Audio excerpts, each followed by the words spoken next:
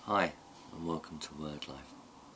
The deaths of two people are dominating the news. The first over the weekend was Václav Havel.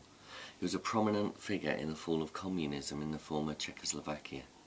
He was seen as a hero by many people, and the figurehead for freedom from oppression. He, along with others, played a major role in the dismantling of the Eastern Bloc and ultimately an end to the Cold War between East and West. We should be thankful for such people. As we know, blessed are the peacemakers.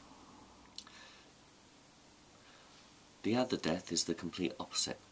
Kim Jong-il, the enigmatic leader of North Korea, has also died. He suffered a heart attack, and the news of his death has been delivered as only North Korea could. A shocked announcer told the nation that their great leader had died. He has, we assume, been replaced by his son, Kim Jong-un. Little is known about what goes on in North Korea. Kim Jong-il was a dictator, but fanatically supported by his subjects. When any dictator dies, the fear of a power struggle always raises its head. Again, we need to pray for the peacemakers. In Word Life, Paul is explaining the good news. Now I know that probably doesn't come as too much of a shock.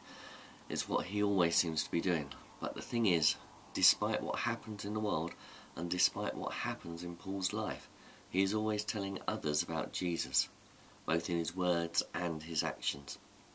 Things may change, people may come and go, but the good news of Jesus goes on and on. I'll see you soon. Bye.